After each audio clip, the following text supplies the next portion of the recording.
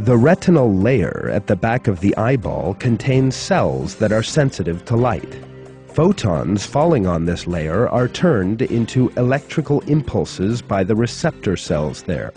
The optical nerves carry this electrical current to the visual center at the rear of the brain, which interprets the current and gives rise to images. In other words, if the cells in our eyes perceived these photons not as light but as heat, then instead of perceiving an object as red, we would perceive that it was hot.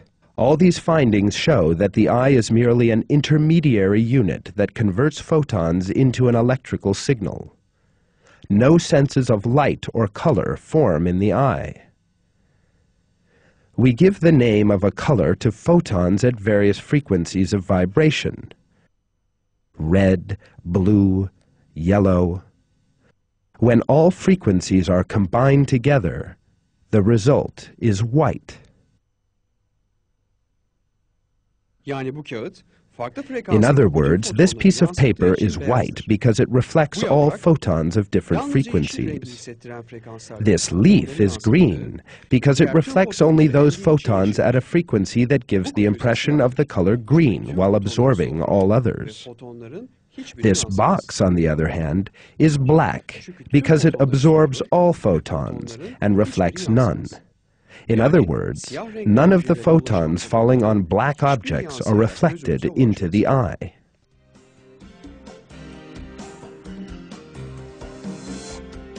When people refer to a structural disorder in the eye, this actually means that photons are converted into some different electrical signals in the retina.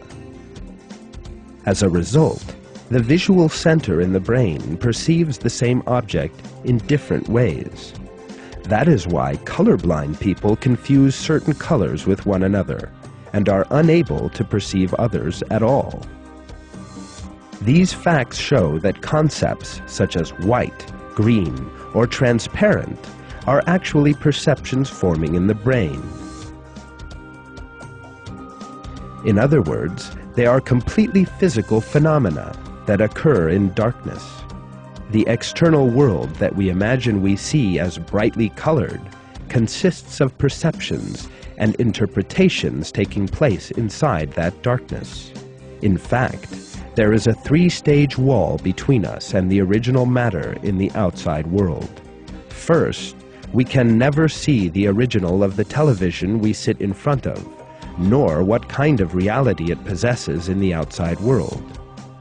What reaches us is merely photons leaving the television. In other words, physical particles. We can never go beyond these particles. This is the first wall between us and the original television. When its photons reach our eyes and strike their retina, they are turned into electrical energy by the enzymes there. At this stage, neither do photons exist. This constitutes yet another wall between the television and ourselves. When nerves carry this electrical energy to the visual center in our brain, it changes form once again, taking the form we refer to as images. We can never pass beyond this image. In other words, we never perceive the electricity reaching our visual center, nor be aware of its existence. This is the third wall.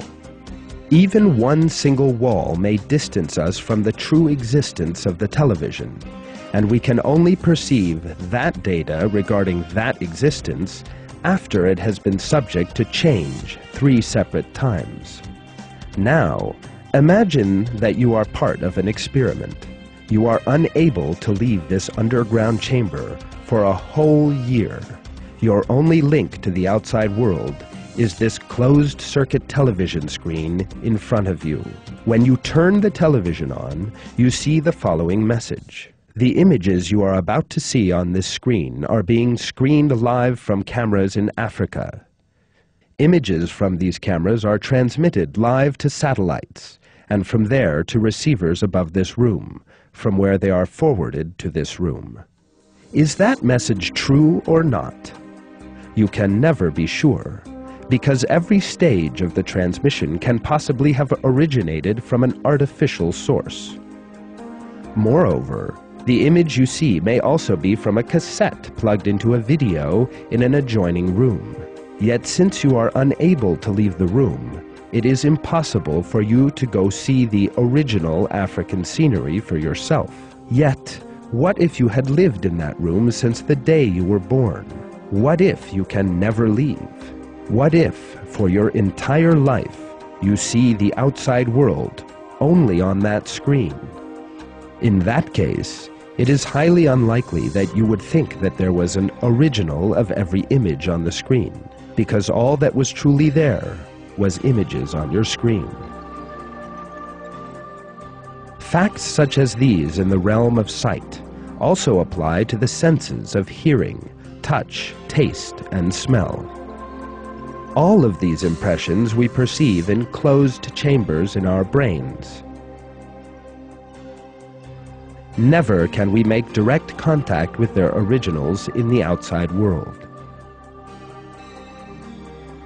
The sounds we listen to on the radio originate inside the hearing center in our brains. There is actually no sound outside, merely physical movements in the air that we refer to as sound waves.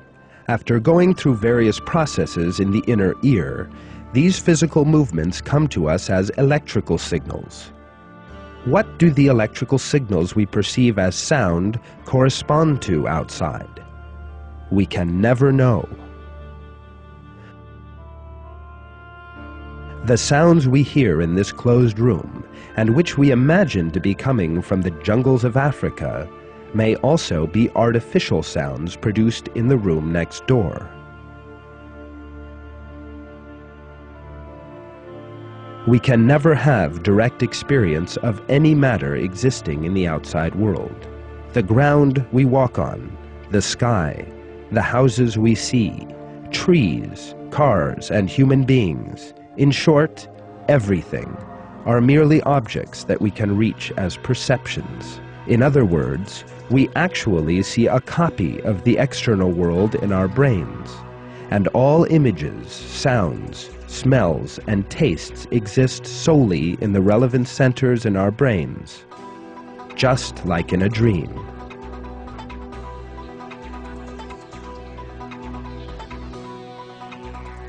Dreams, imaginary worlds, in which you may sometimes be a knight riding to battle, sometimes a deep-sea diver, and sometimes even have a completely different body. We see, touch, and hear various objects around us when we dream, and perceive their existence in exactly the same way as when we are awake. Yet these are all experienced in our minds, and none are actually real. A dream is an assembly of perceptions resulting from the interpretation of stimuli reaching the relevant centers in our brains.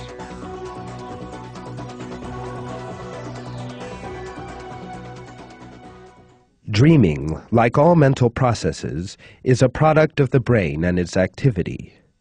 Whether a person is awake or asleep, the brain continuously gives off electrical waves.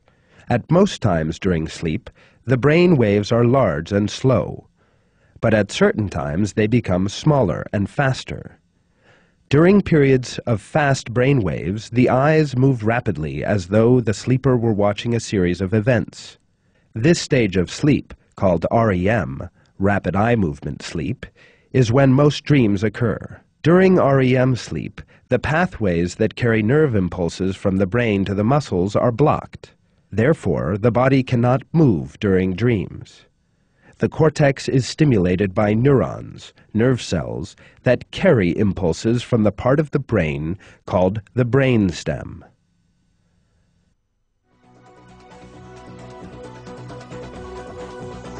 And after being made happy or terrified by these perceptions belonging to objects and events that correspond to nothing in the world of reality, we open our eyes and wake. It is quite clear that we do not experience the original of the external world we live in either, but only a copy of it inside ourselves.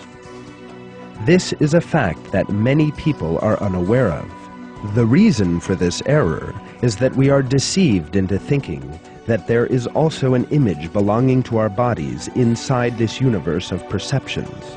In other words, we make the mistake of thinking that our bodies represent our true identities. We think of the skin that hurts when cut, our tongues that taste, and our ears that listen to pieces of music as ourselves, and have no doubts as to our own physical existence. Yet, like other objects, we can have direct experience of only a copy of the body in question.